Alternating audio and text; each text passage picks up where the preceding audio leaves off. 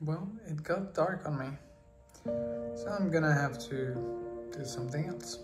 So yesterday's exercise was actually very enjoyable. I've never done that before, and so today, since I lost track of time and then of course it went dark on me, I decided that maybe this is a good time to try it again, just with a different kind of object, one that has a lot more planes and it's a little bit easier to see how the light falls on the object.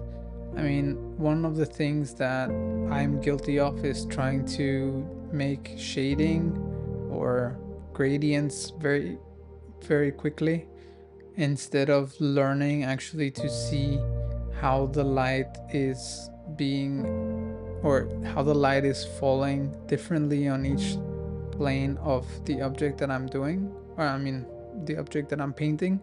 Therefore, I feel like this pentacube is kind of perfect to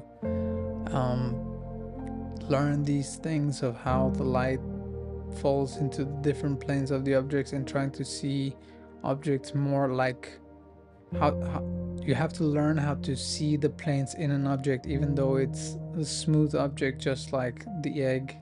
The egg is a lot more smoother, but there's still planes that you can, well, map out to make your life easier to understand how the light wraps around, or it's not wrapping around, but the light is just kind of falling away from the object, and or it's not reaching the object. I really don't know how to explain it, but it's, if you think about light bouncing everywhere around the object, not just the light that's directly pointed at the object, the light is coming from so many directions and is being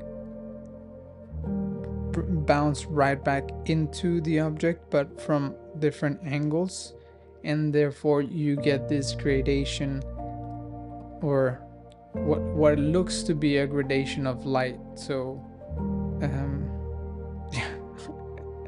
I think it's a bit complicated to explain. Maybe you guys are understanding what I'm saying and I'm just feeling like I'm going around in circles.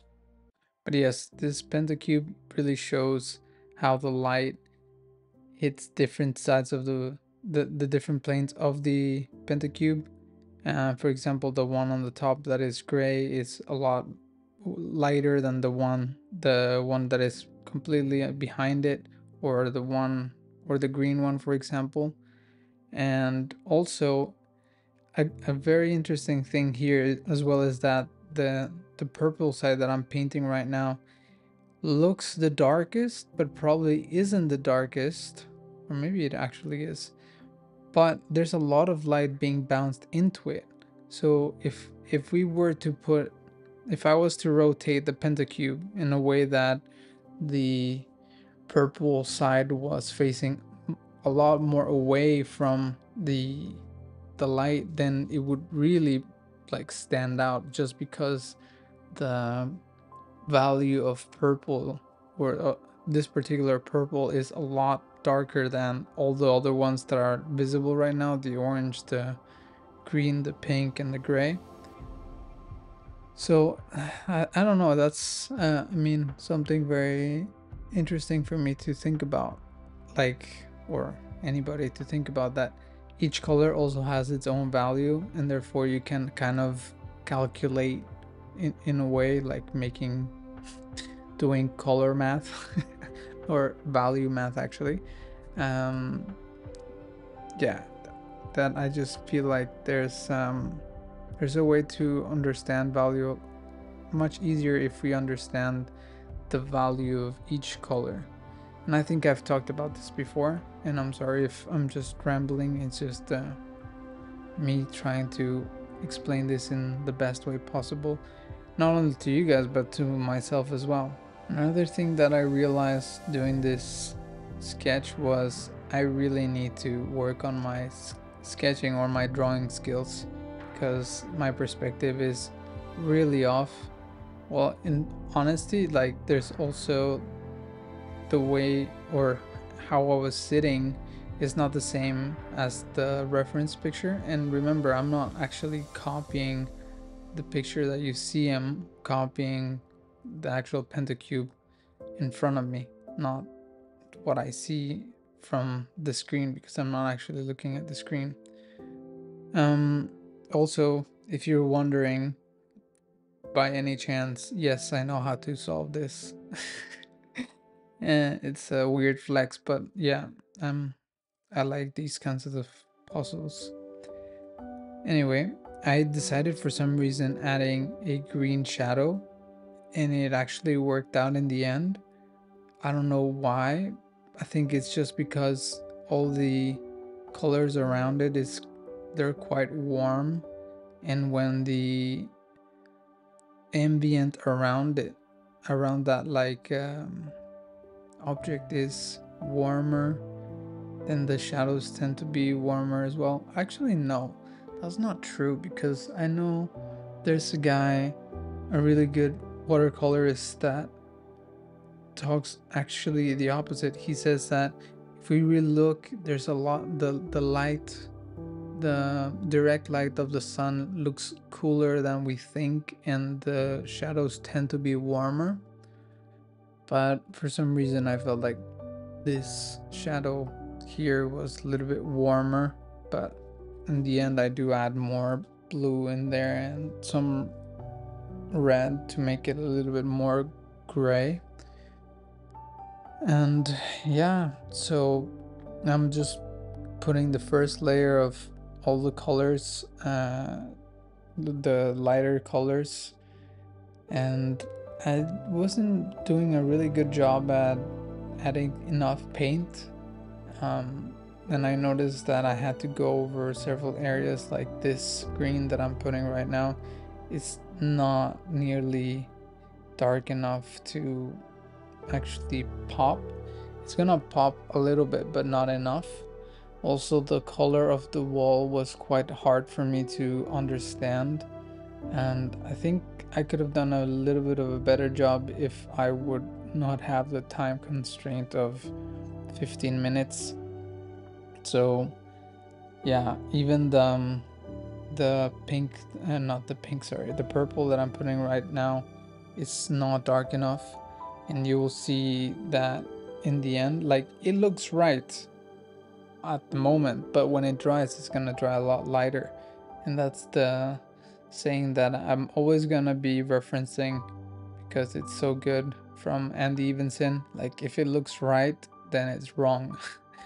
It's a sad but very, very true quote, and I think that it's helped me out a lot. But sometimes when I'm pressured with time, I don't really think about it, or I forget it, and then just move on. The only one that I think, the only color that I think was quite right was the pink, um, the pink side. I was very surprised that it was the first time that I looked at the color. I was like, oh no, that's too red. It needs to be more white. But I was like, no, it's the right color. Just put it down on the paper and it's gonna look right, because it's still very wet and it has to dry. And then boom, it was actually the kind of the color that I needed.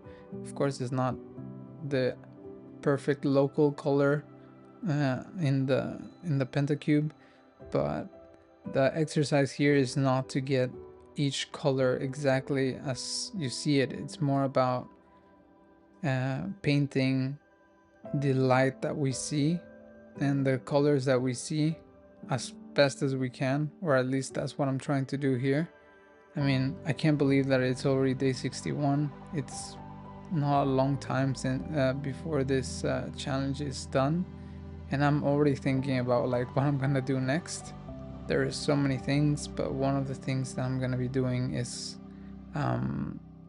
working on my drawing skills. I really want to get better at drawing my compositions, and I think that just makes so much it makes everything so much easier. I mean, some people are advocating for not having to draw at all, but if you think about a painting like the body of like the body of a human or anybody, or like a human body, like the skeleton is the sketch.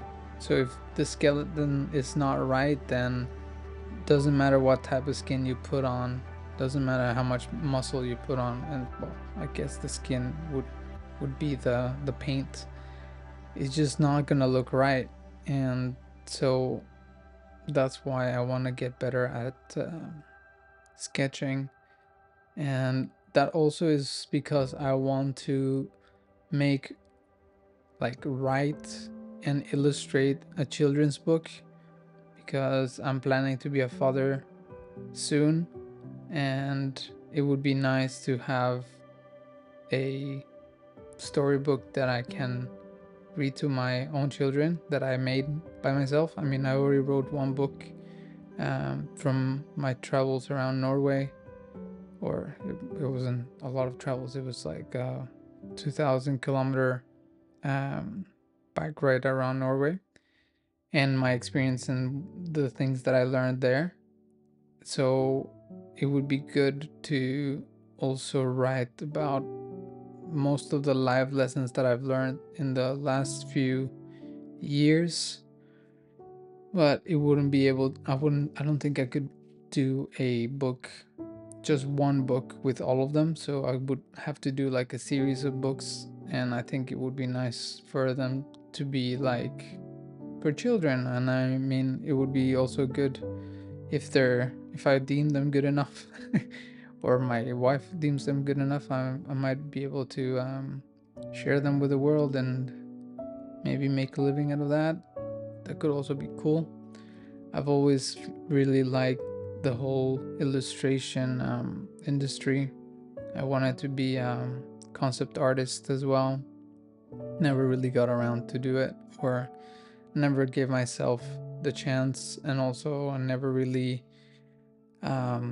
tried. I really just looked at art as a hobby, not really as the thing that I really want to do. But thanks to Marco Bucci, and thanks to the fact that I started watercolor painting, I mean, I am closer to going into that direction, and it's quite exciting.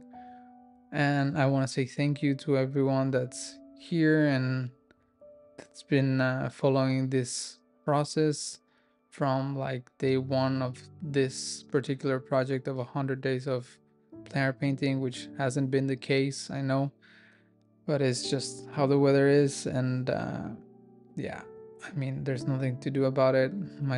My wife told me not to beat myself too much about the fact that I'm not going out. I mean, I'm still making the videos every day, and I'm still painting every day, so I guess I haven't failed completely. Thank you for being here, and I'll see you tomorrow.